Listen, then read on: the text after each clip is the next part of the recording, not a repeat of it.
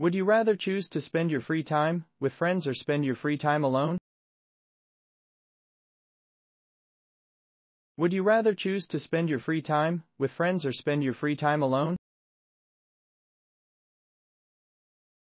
Would you rather choose to spend your free time with friends or spend your free time alone?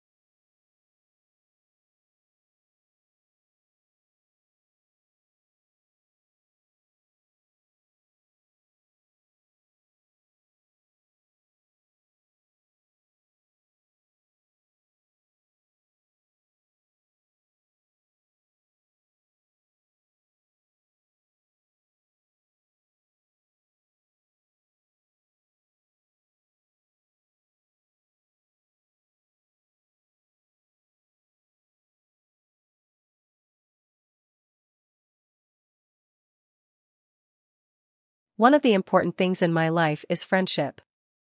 Therefore, I prefer spending most of my time with my friends. First of all, I can share all my joy and grief with my friends. Life is not easy, and sometimes, everything happens out of my predictions.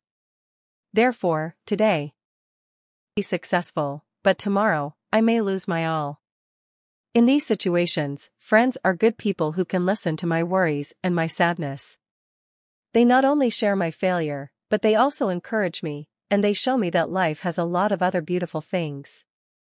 Hearing their advice helps me in feeling more confident, relieving my stress.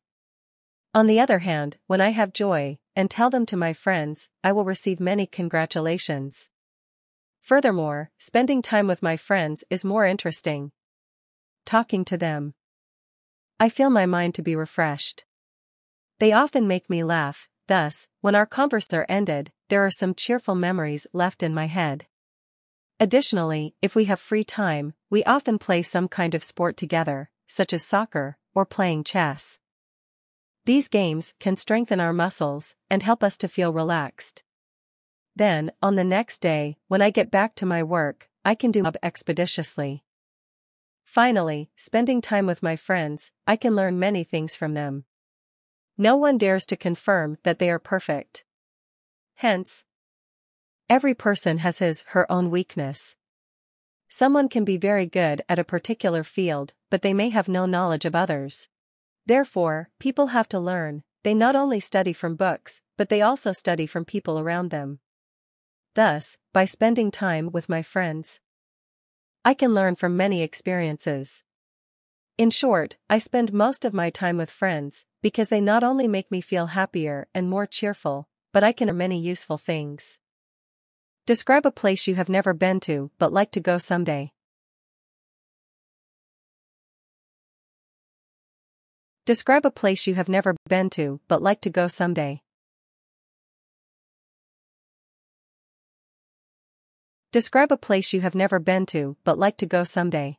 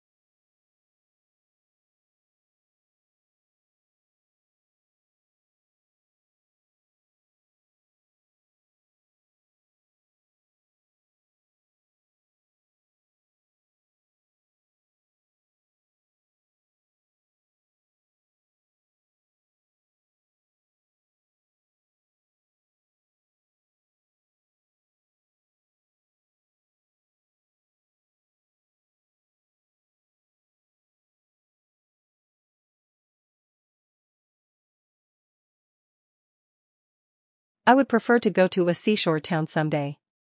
When I was a child, the sea I watched on TV gave me a nice memory. Since then I have a desire to go to the seashore someday. I consider the life near the seashore is comfortable, for the sky there is blue and always full of sunshine. Seabirds are singing, ocean breeze is blowing. I'm willing to swim in the sea or just lie on the beach for a rest, which I could never enjoy in metropolis. Moreover, I could taste seafood such as lobsters and crabs. Therefore, if I can go to a seashore town someday, it must be a wonderful memory in my life. Discuss if your friends from other country are going to visit your country, where do you suggest them to go? Discuss if your friends from other country are going to visit your country, where do you suggest them to go? Discuss if your friends from other country are going to visit your country, where do you suggest them to go?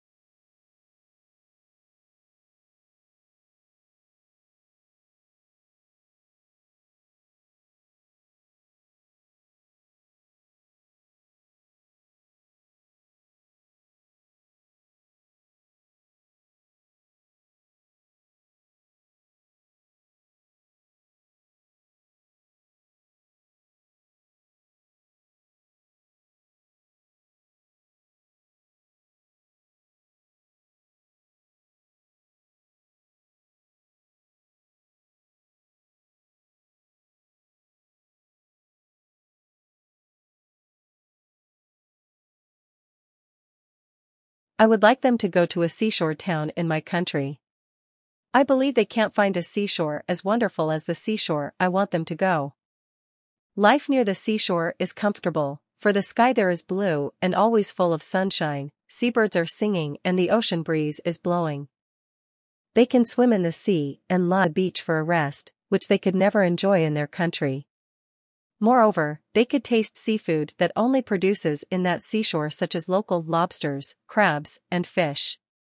So if they can go to a seashore town someday, it must be a good memory in their life.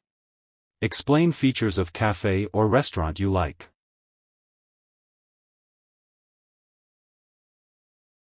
Explain features of cafe or restaurant you like.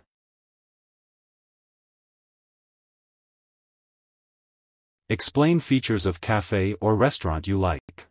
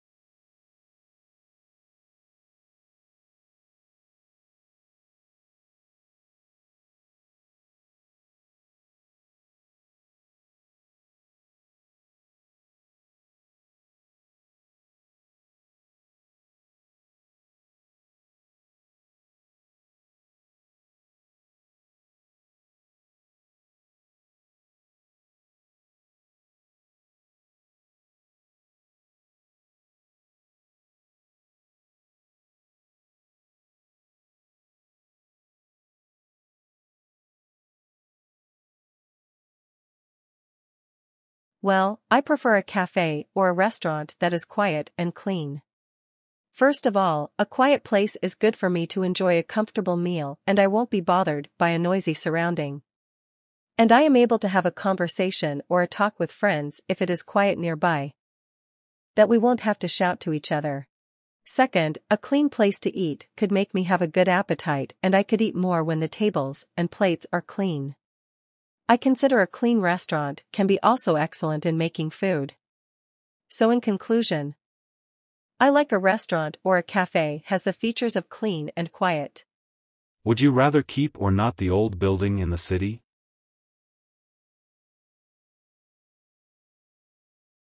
Would you rather keep or not the old building in the city?